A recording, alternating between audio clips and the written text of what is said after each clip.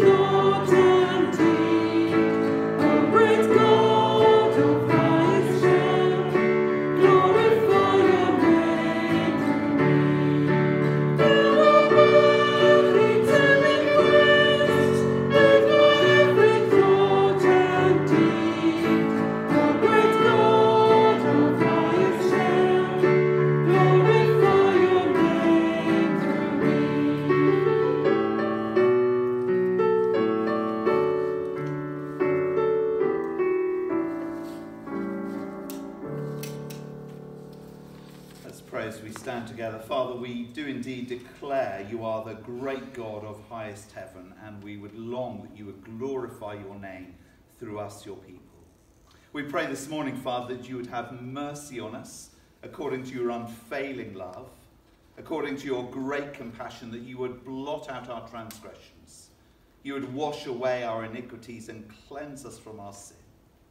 Father, we pray that you would create in us a pure heart, that you would renew a steadfast spirit within us. Do not cast us from your presence or take your spirit from us, but restore to us even this morning the joy of your salvation, and give us willing spirits to sustain and keep and watch over us, we pray, to the honour and glory of your name. Amen. Amen. Amen.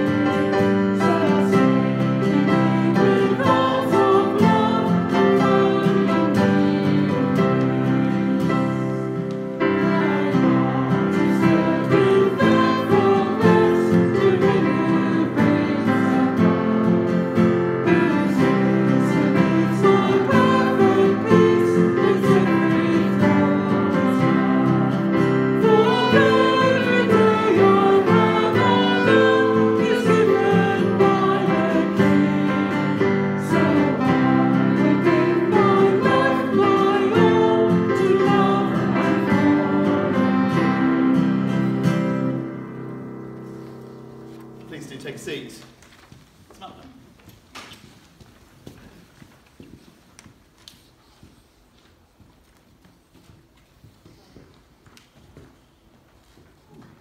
Morning, everyone.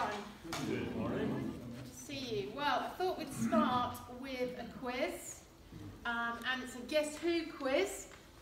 This is someone, does anyone know who it is? Now, we have spoken to a few people this morning, so they know, so shh. But does anyone know who it is? Looks quite ordinary, doesn't he? Anyone know? Is he an inventor? He is an inventor, Billy. Dragon? No, sorry, I shouldn't be doing that. Just ignore the dragon. He didn't invent that. Go on, Peter, tell them you remembered. Yeah, John Logie Baird. John Logie Baird, who invented the TV. The TV that we watched today. Brilliant. Okay, next slide. Who knows who that is? Gladys Aylward. It's Gladys Aylward, and she was an amazing lady. She went to China and she cared for many orphans. She even adopted children, set up some wonderful organisations, and helped many come to know the Lord Jesus. Okay, next one. Anyone know who that is? Is that Carl Lewis? Yes, so you are on fire. Carl Lewis, who was one of the fastest men on the planet. He won 9 gold medals, and he did the 100-metre sprint in 9.8 seconds, roughly. So, all of those people, well, when the first picture, they looked fairly ordinary. But when we find out what they did, they become important people, special people. And today's story is all about that. So if we can have the next slide. Today's story is all about Jesus. And Jesus had been travelling, and he got to this region of the Gerasenes. And it was a region where people didn't know God very well. They hadn't been following him because they weren't in his family. They weren't Jews. And Jesus arrived by boat, and when he got there, he saw 2 men who were possessed by demons. They were in a terrible state, as you can see. And so when Jesus got there, the demons in the men, well, they recognised Jesus and they screamed at him, "Have you come? What do you want with the Son of God? Have you come to torture us before the appointed time?" Well, Jesus commanded the evil demons to come out of the men, and he transferred the demons into the pigs. And do you know what happened, Benjamin? Have you heard the story before? The demons were put into the pigs by Jesus, and they rushed down into the water, and they all died. And when the people that lived there found out what had happened, they saw the men no longer possessed by the demons. And instead of being happy for the men, they said, "Oh, our pigs! All of our pigs are dead. What have you done, Jesus? Go away. We don't want you here." Well, the people, they didn't recognise Jesus through what he did. Or if they did recognise who he was, they didn't want him in their lives. But somebody in the story, they did recognise who Jesus was. And they recognised his power. It was the demons. And the demons, did you hear in the story, Benjamin? They pleaded to Jesus, "What do you want with us? Have you come to destroy us?" They knew their time was up. So next slide, please. There's Lotso, Benjamin, from Toy Story. His face there indicates he knows his days are numbered. He knows, doesn't he? When he's been pinned to that truck, that's it. My time is up. And the demons, that's exactly what they knew when Jesus came near to them. They knew their time was up. And Jesus is really the greatest. He's not a hero like Woody, who managed to defeat Lotso. No, Jesus is the greatest hero. He's a superhero. He's the one who came with God's power and God's authority. And the men, do you remember the men? Can we have the story again? They were crazed at the beginning with these demons that were possessing them. They had the most terrible life, an awful life, no life at all. Everyone despised them. And when they met with Jesus, Jesus got rid of those demons and they had a new start, a fresh start. Instead of being mad all the time, they lived normal lives from then on. Jesus gave them a new life. But people didn't want to hear, did they? The other people, they did not want to know Jesus. They didn't want to give up their things like the pigs. Jesus, you've come here and yeah, okay, these guys are better, but we've lost our livelihoods. Well, I think Jesus was saying something along the lines of, it's better to know me than to have possessions. And this is, I think, is this one of your favourite possessions, Benjamin? Yeah. This is Charizard. Charizard. And you love him dearly, don't you? Yeah. But what if you were to give him up? Would you give him up? No. Definitely not. Oh, that's all right. I'm not going to ask you to do it. Don't worry. But Jesus said, our most valued things, actually, knowing me is better. I'm going to have to give it to this later. So what will we do with our choice this morning? Will we cling on to our possessions? Will we say, actually, my job is better than knowing Jesus? My car is better than knowing Jesus? My family is better than knowing Jesus? Or will we say, actually, those things are second best? Jesus is the best. Let's pray. Heavenly Father, we thank you for Jesus' power and authority when he came to earth to be with us, to walk amongst us, and to show your great mercy and your great love, ultimately through his death on the cross. And we just thank you, Lord. We pray that you would help us to choose Jesus over all of the things in our lives. Amen. Amen.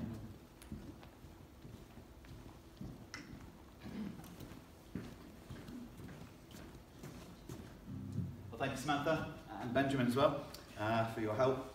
We're going to sing again a song that has got questions and answers, a song that expresses the comfort and assurance we have in knowing Jesus Christ as our Saviour and Lord, the one who's died and risen again for us. What is our hope in life and death? It is Christ alone. Let's stand and sing Christ our hope in life and death.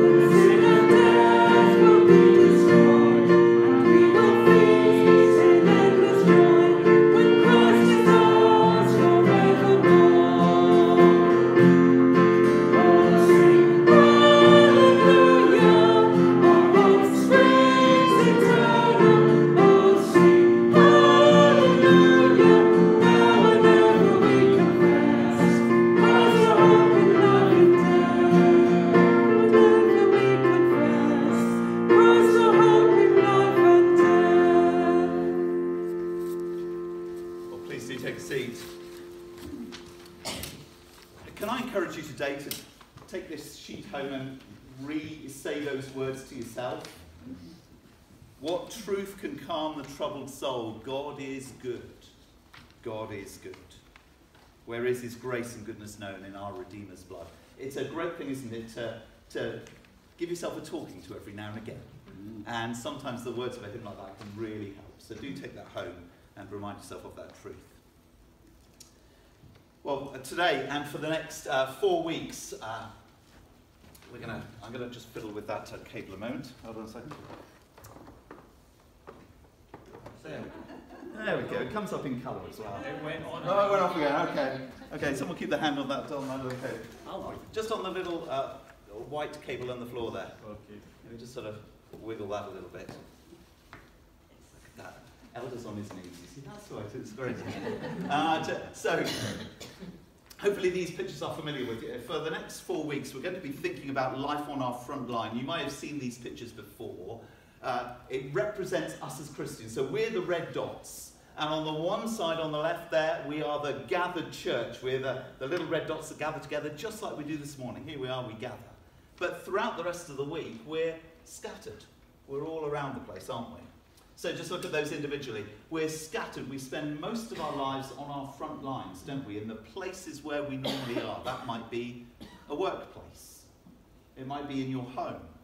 It might be with your family or in the community. We are scattered dots, and as Christians, we're to be salt and light in the world. We want to tell others the good news of Jesus. So we hopefully have an influence on those around us. So you see some of those different coloured dots, they're meant to be slightly orangey, that we actually have an influence as salt and light in our workplaces and homes and communities. But then, of course, whether it's on a Sunday or midweek, we then gather again to worship, to be taught from God's word, to encourage one another, to equip and train, and then go back out again. And these dots and these pictures, they represent a little bit of the vision of what we're seeking to do as a church in making Jesus known. We're to gather for worship, to encourage and teach and love and support one another. But then we're to go. We're to scatter into those places that are uniquely your front line, my front line, with the people that you come into contact with in a daily basis. We're to go and make disciples. So each Sunday, this week and the next 4 weeks, we're going to be reminded of life on our front lines with some short little videos, followed by a prayer. The prayer is both in the notice sheet and I'll have it on the screen this morning. These short little DVDs are about a minute each, but they just follow the lives of 4 characters going onto different front lines, and hopefully you'll be able to identify with one of them. Today we're thinking about all the difference in the world. The fact that each one of us can make all the difference in the world as we go out as a Christian. Over the next few weeks we'll be thinking about it wherever we go, whoever we are, whatever we do, we can go out and make Jesus known. And then the last week we'll be thinking about the gathering again as we do that together. You'll get the idea as we go on through the next few weeks. Here's the video. Over a month, around 6% of the UK gather together to worship Jesus. It feels like we're too few to make a difference.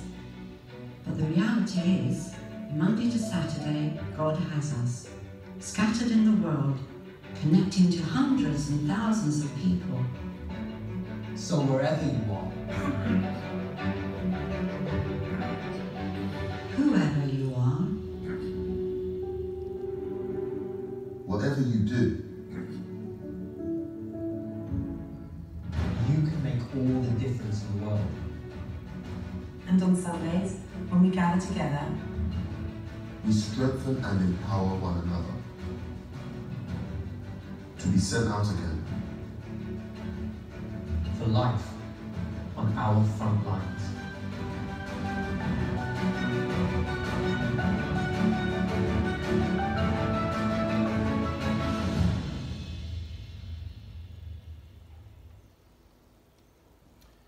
So the thought for this week is, no matter who you are, you can make all the difference in the world, in the place where God has put you uniquely, surrounded by those who are not yet believers. And you might like to think of them this morning as we come to pray. I'm going to pray a prayer that's up on the screen here. It's also in the notices. You can take it away and pray it throughout this week. Let's pray. Thank you, Father God, that we are your church, the body of Christ in the world. We're grateful for our Sunday life and the worship that equips us for the days when we're apart. Help us to see afresh the possibilities of our everyday lives. May we know your presence with us in the pressures and the potential of the week. Help us to leave traces of grace wherever we are and whatever we do. Amen. As we go through these stories in the next few weeks and think about whoever you are and whatever you're doing and wherever you're doing it, after those few weeks it would be really good to hear some stories from your front lines of where God is at work in your life, in what you're doing. So if you'd like to share that in a few weeks' time, please do come and speak with me over the next few weeks. And it'd be great to have you just share a few moments of what you're doing, where you are, and how God's at work in your life. Well, we're going to continue in our prayers this morning as we come before our Father in heaven and pray. So let us continue in prayer.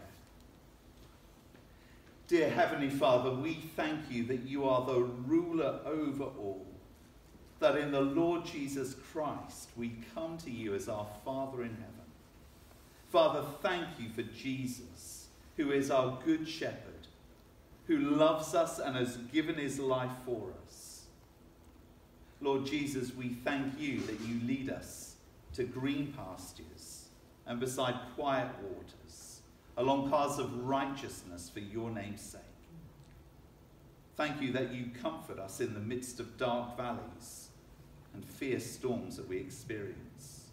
Thank you that you're with us as we go out onto our front lines, sent by you to make all the difference in the world. How good it is to know you're leading, you're guiding, you're ruling, and your protecting hand upon us. Father, we thank you this morning for your word. We thank you that your word is sweet to the taste. It is sweeter than honey to the mouth. How precious are your commands for our lives. They are more than the finest gold in our hands. Father, we know that your will for us is marvelous, that your love for us is unending. And so we pray that our lips would declare your praises. Father, for our church this day, we would pray that each one of us would follow Jesus by the help of your Holy Spirit. That we would be active in working with the Lord Jesus to seek and to save the lost. Lord, thank you for those you put us into contact with day by day, week by week. Help us to be salt and light where you have put us. We pray for our children and our young people. We thank you for half term and the chance to rest from the normal activities, but no doubt filled with the busyness of others. For those who are revising, give them wisdom and patience and strength, we pray. For those who are resting on holiday, may they be rested and refreshed to start back again. Pray too for those who are teaching, for those working in schools, that this week would be a good, refreshing break, both physically and emotionally and spiritually, we pray. Father, we pray that as a church we would continue to have the freedom to preach the gospel, both in schools and in our community and in our local area. We pray for one another, that we would remain steadfast in our commitment to you, that both individually and together we would follow the lead of Jesus, our Saviour and Lord. So, Father, this day we pray, help us to grow in godly character. Help us to be faithful to you and to your word. Help us to be servant-hearted as we seek to love and serve you. May we joyfully follow your lead for our good and for your glory, we pray. In Jesus' name, amen. Amen. Amen. Well, before we come to God's word this morning, we're going to sing again. All I once held dear, built my life upon. All this world reveres and wars to own. All I once thought gain, I've counted loss, spent and worthless now compared to this, compared to knowing Jesus. We've already seen the contrast of that, haven't we, with the children's story? Those who didn't want to know him. May we know Jesus and know there is no greater thing. Let's stand as we sing together. Oh,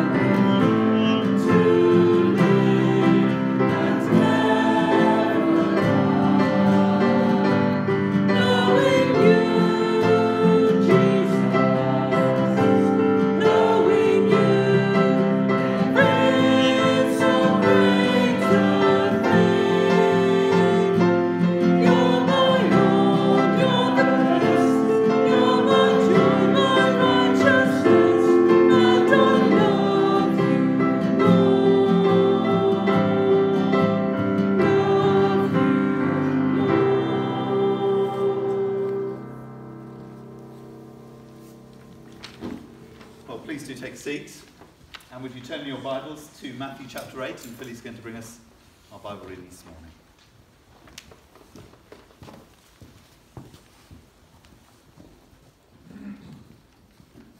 Morning. This morning's Bible reading is from Matthew chapter 8, which is on page 973 of the Church Blue Bibles.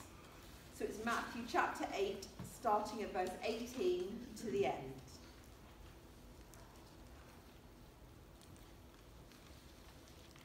When Jesus saw the crowd around him, he gave orders to cross to the other side of the lake. Then a teacher of the law came to him and said, "Teacher, I will follow you wherever you go."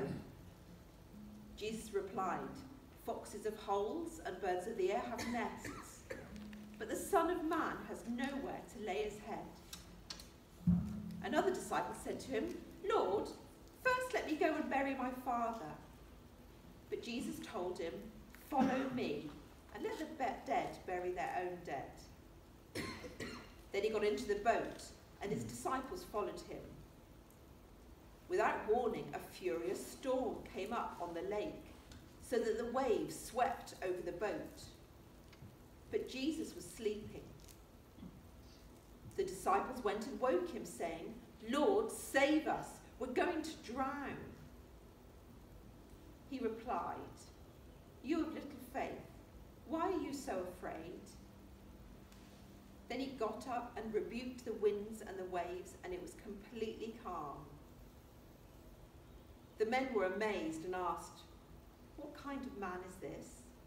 Even the winds and the waves obey him."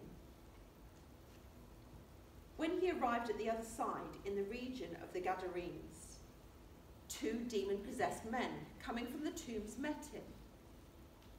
They were so violent that no one could pass that way. "What do you want with us, Son of God?" they shouted. "Have you come here to torture us before the appointed time?" Some distance from them, a large herd of pigs was feeding. The demons begged Jesus, "If you drive us out, send us into the herd of pigs." He said to them, "Go." So they came out and went into the pigs, and the whole herd rushed down a steep bank into the lake and died in the water. Those tending the pigs ran off and went into the town and reported all this, including what had happened to the demon-possessed men. Then the whole town went out to meet Jesus. And when they saw him, they pleaded with him to leave their region.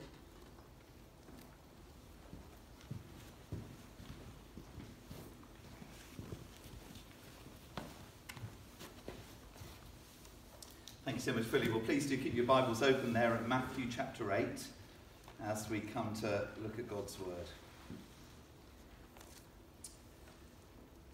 Well, last Sunday we considered the beginning of Matthew 8, didn't we? And those 3 people who encountered the Lord Jesus. After teaching with great authority on the Sermon on the Mount, Jesus comes down and shows his authority. It's one thing to hear it from him, it's another thing to see it right in front of him.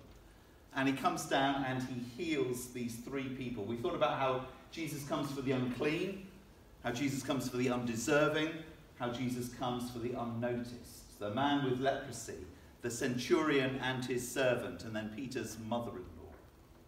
And we're focusing in this series on the person and work of Jesus so that we might draw near to him, so that we might grow in faith and love for him as we seek to go out and serve him and make him known. Makes sense, doesn't it? If we draw near to Jesus and understand more of who he is and what he's like, that'll equip and train us and help us to go out, to seek to love and serve him and make him known. Well, this week in Matthew 8, we've got 3 further accounts that Matthew records for us, and they're all about following Jesus. Having heard his authority in the Sermon on the Mount, having seen his authority in these healing miracles, are you willing to follow Jesus? So the first little episode is about 2 people who ask about following him. They seem to be quite keen, but they need to learn about the cost of following Jesus. The second little story is about 12 people in a boat who are following Jesus, but they need to learn about having faith in him as they do follow him. And then the third account is a whole town load of people who are so fearful of Jesus that they don't want to follow him and ask him to go away. It's all about following Jesus. So let's think first of all then in verses 18 to 22 about the cost of following Jesus. Because there is a cost in following him. He comes across these two men who express a desire to join the inner circle of the disciples. So we read in verse 18 of the first one, when Jesus saw the crowd around him and gave orders to cross to the other side of the lake, a teacher of the law came to him and said, "Teacher, I'll follow you wherever you go." First one starts really positively. That's a great response, isn't it? Fantastic. He's just preached, he's just done these things, and I'll follow you wherever you go. But as we'll see, he's going to get put off from doing so. The second says, he just makes a statement, "Lord, first let me go and bury my father." And he's rebuked and told to follow Jesus. But the basic point of the two encounters is simple enough. It's all about the cost of following Jesus. The first is perhaps too quick in making his promises and he's not counted the cost. The second is too slow in his understanding. He's not thought about the cost of what he's got to do. Look at the first one again. Verse 19. The teacher of the law comes to him and says, "Teacher, I will follow you wherever you go." Now that's quite a remarkable thing, isn't it? A teacher of the law is coming before Jesus and saying, "Jesus, you are my